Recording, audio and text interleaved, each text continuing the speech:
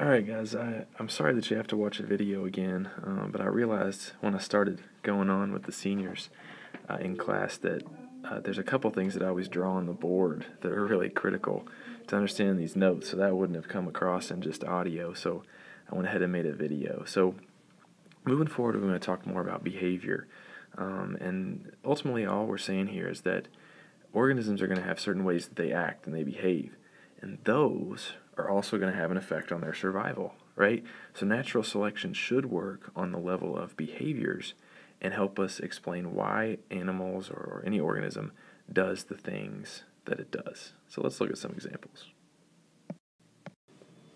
Okay, so we're going to start out with guppies. We mentioned guppies earlier in the notes in terms of natural selection determining their different traits, but we also want to consider why a guppy chooses to mate with another guppy. Okay, and so this behavior has been observed, and generally these fish, along with other fish too, will choose the brightest colored fish to mate with. So in other words, being brightly colored is the sexiest fish. And we know this through observations that show that the brightest fish are the ones who most successfully find a mate. Now, what we also know from observation is that usually the brightest fish are the healthiest fish, right? They live the longest, they're the most alert and agile in the water, so it makes sense, right? Bright color appears to be an indicator of good health, and so you want to mate with a fish that is healthy. Now, Dr. Dugatkin at U of L has been studying for many years, now maybe 20 years, guppies in his laboratory. And what he is studying is his own hypothesis that in guppies, there's actually an even stronger reason that they choose the mate they choose. And what Dugatkin suggests is that guppies, like a lot of other organisms and maybe even humans, perform mate copying, where females in particular choose to mate with males who they see with other females. So it's almost as though they care what the other female fish think. He suggested this is stronger than even the coloration of the male fish in terms of choosing a mate. And so you can kind of think of this like in humans, it's kind of a stereotype, but there's that idea that once a person is taken, right, once a guy is married or has a girlfriend, then they become more attractive, right? Then you can't have them anymore, so then you want them or whatever. And the basis behind that concept, if it is true, is that if somebody gets married, it means they're a valuable partner, right?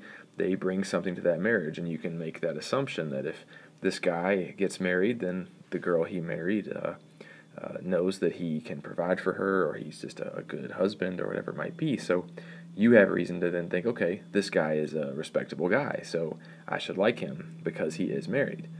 So this concept is brought to the level of these fish. Now, here's what Dugatkin does. Okay, he has a lab in the basement of the life science building at U of L, and in that lab, he's got aquariums, floor to ceiling, all over the place.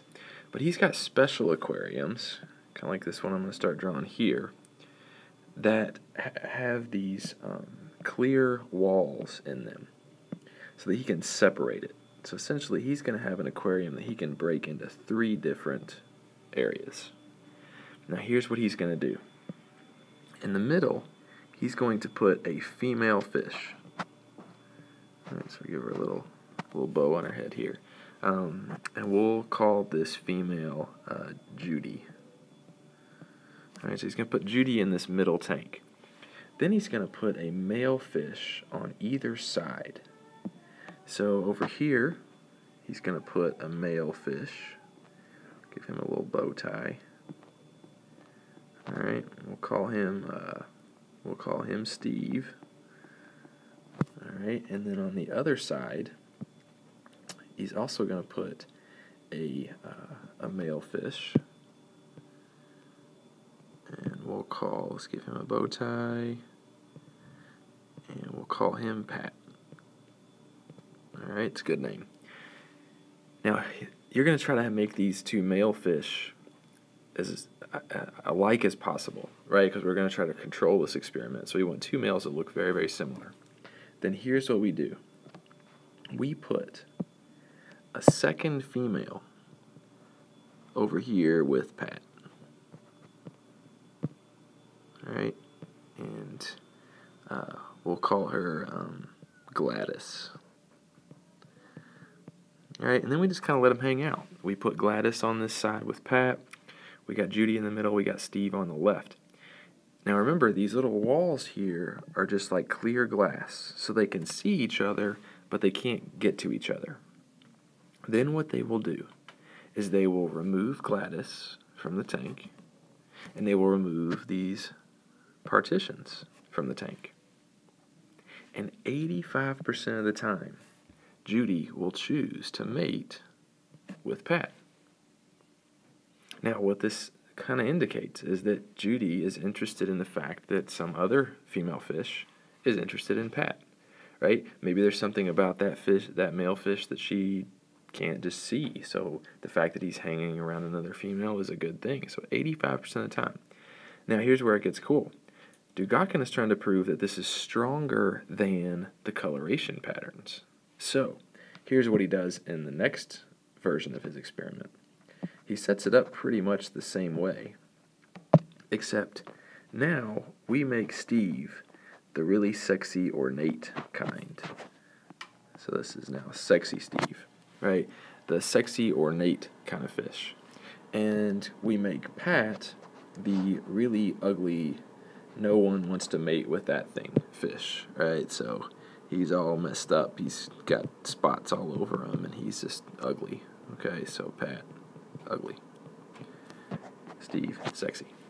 Now, you do the same experiment otherwise. So you add another female, you leave it some time, then you remove the walls, and still, almost 85% of the time, Judy chooses Pat, even though he's the ugly one, and Steve is the sexy one.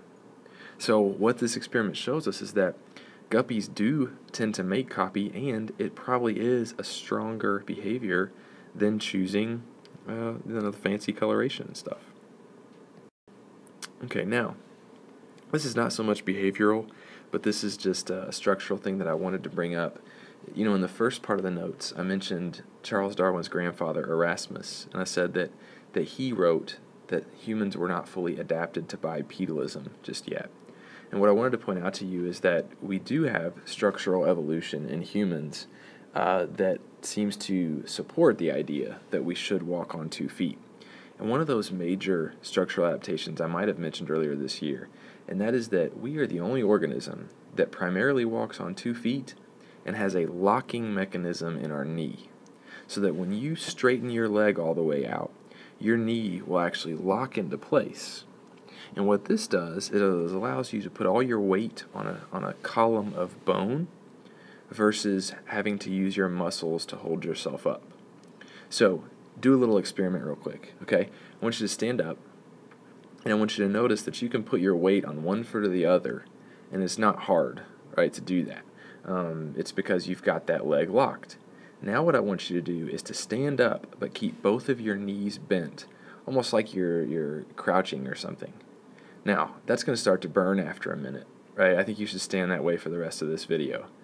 But, you know, that's going to start to burn, and that's because you're having to use those leg muscles to keep yourself up. Now, here's the really fun part that we did in class and you missed out on. Go ahead and stand up, both your knees bent, and try to walk around without locking either knee, without extending either leg all the way. It's a little bit hard. It'll start to burn, and you're going to kind of look like a monkey walking around, right? If you keep your knees bent and you don't straighten them. That's going to wear you out to the point that you would eventually give up, use your forelimbs or your hands to help you move around, or maybe just sit down. And this is the major difference between us and then chimpanzees, orangutans, gorillas. Their knees don't lock. So while they can walk on 2 feet for a few minutes, it really wears them out, and they've tended to resort to using their forelimbs to help them around. Us, we lock our leg intermittently. Every step we take, we extend the leg and lock it, and that takes that weight off of those muscles for a minute and allows you to stay standing a whole lot longer. Now, the last thing we want to get into and then carry over into our next class is taking a look at human behavior. Evolutionary psychologists are kind of a new group of scientists who study the evolution of a human behavior. And these guys suggest a lot of kind of crazy ideas because they say that every behavior you see in humans still exists today because for some reason or another it was selected for. It helped you survive. Now, a little bit of this is kind of controversial, like it says here. So I want you to realize that what we're talking about over these next couple class days isn't necessarily right or good, okay? But when you look at it from a natural selection point of view, it makes sense. So here's the first one, the one that we're going to look at in this video. Homicide, murder, killing someone. Right? Some have argued that murder is actually encouraged by natural selection. Seems kind of crazy, right? In today's society, there are laws against killing people. It's not right to kill people, right? The social structure that we have tells us that you shouldn't kill each other. And while I agree with this, right, it would be a bad place if you could just kill people when you wanted to.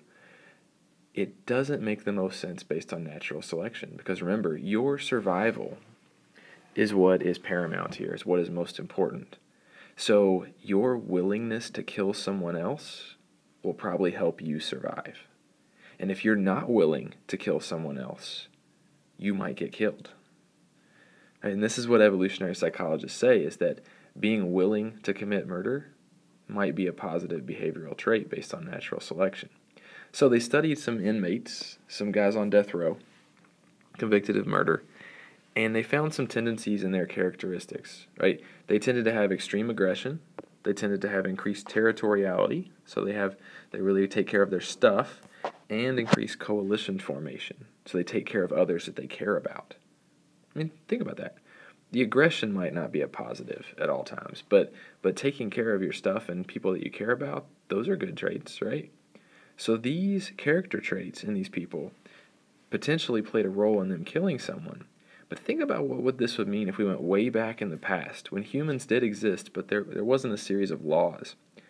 At that point, you needed to protect your family and yourself, and you may have had to do that by killing someone. So at that point, it was a good behavior to have, and maybe we just haven't evolved far enough yet to where we haven't gotten rid of murder. Now, one thing I want to make sure you realize that I realize is for most homicide that occurs today, people have psychological issues, or there's a psychological break that has taken place. In a lot of cases, a diagnosable disorder or some sort of chemical involved like drugs and alcohol. So we're not going to say that homicide is good and that homicide is something that's really thought through very much. But maybe the instinctual, I hate to say urge, but the instinctual process of maybe killing someone and being willing to do that is something that would have helped you survive at some point in history. Now, those who were against this idea, and still are against this idea, this notion that maybe evolution tells us to kill people, argued with mainly this first point, which you may have heard before, and that's that people are more commonly killed by someone they know, and this is especially true that people are more often killed by relatives than anyone else. And while that's true in some ways, right? I mean, your suspect pool is usually not a bunch of strangers. They're people that knew you. These people were bent on finding some data that would support that there's no way that evolution would lead you to kill someone. Because if you kill your relatives, or if you kill your family, that's the opposite of kin selection, like we saw in class, right? This is the opposite of altruism. You're getting rid of people who share your genes, and that doesn't really make sense. Now, the evidence that these people tried to cite a few years ago when this came out was evidence from Detroit, Michigan in 1972. Now, I realize that's one city, and that's a long time ago. But they looked at that data, and they saw that 25% of closed murder cases involve relatives, according to police reports. That's a lot. Like, I know out of 100%, 25% seems kind of low, but that's a lot of kin killing. So this would seem to show you, hey, there's no sense in this based on natural selection if you're killing your relatives. But what do you think? What do you think's wrong with this data if we really break it down more? It has to do with this right here. What's wrong with this data is that the police definition of relative is not the biological definition of relative, right? Who's most likely to kill each other? Husbands and wives. right? And you would know this if you were married at this point. But spouses, right? So spouses are not genetically related to each other. That doesn't fit into kin selection ideas. Nor are stepchildren or step-parents. So if we take that same Detroit data and we remove the spouse killings and the stepchild or step-parent killings, now only 6% of the murders were killing kin or killing genetic relatives. That's a really small amount. And natural selection is not always going to be followed, right? It's based on averages. So it seems like if 94% of murders are not your relatives, there's no reason why we can't say that evolution and natural selection might tend you toward homicidal tendencies. So there's a question in your homework that asks you if the Detroit data supported this idea or not. Technically, the Detroit data was supposed to rule against homicide being a naturally selected trait, but it really doesn't because of this problem with the way we define relatives. Okay, last thing. The last thing about homicide is that researchers also suggested that people who are related would be more likely to help each other murder someone versus actually kill each other. And this is also supported by data from several different select cities and dates and things. So you're more likely to help your brother kill somebody than you are to kill your brother. But suggestion has also been that you are going to see the most kin killing, or you're going to see the most killing of siblings or parents or kids if it comes down to requiring resources. So ultimately, your survival is most important. And if that would require you to kill your brother, that might be a reason to kill your brother. Now, this is based on historical findings, things that have been written, whatever, not true statistics. But the idea is you saw the most killing of actual blood relatives in primogeniture societies, when there were kings and queens and that kind of deal, right? In those societies, the oldest male in the family is going to inherit everything from the parents, and other siblings will get nothing. That means any kind of sister, older or younger, gets nothing, and younger brothers get nothing. Now, at that time, it made sense to kill your older brother, right? So this is me. This is my older but smaller brother. I would help him rather than hurt him in most situations.